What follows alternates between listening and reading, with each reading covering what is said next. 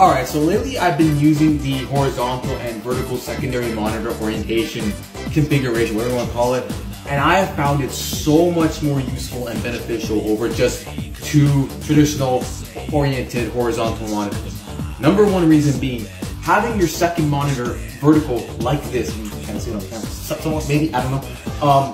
First off, it looks a lot more modern, it looks a lot more, I get more futuristic vibes of it because, you know, it looks like it's one big screen that's like a, you know what I mean? Like, it looks like a bigger screen. It makes your setup look a lot more bigger.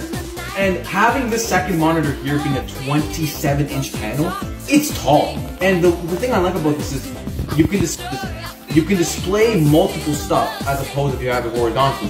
You can display more tabs on this. So if you have like a Discord tab, a Spotify tab, you can have your MSI Afterburner running in the background, all in this one screen, and you can actually see everything clearly.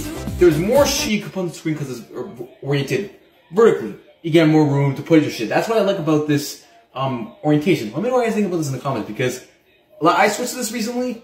I'm never going back to just, you know, two horizontal monitors.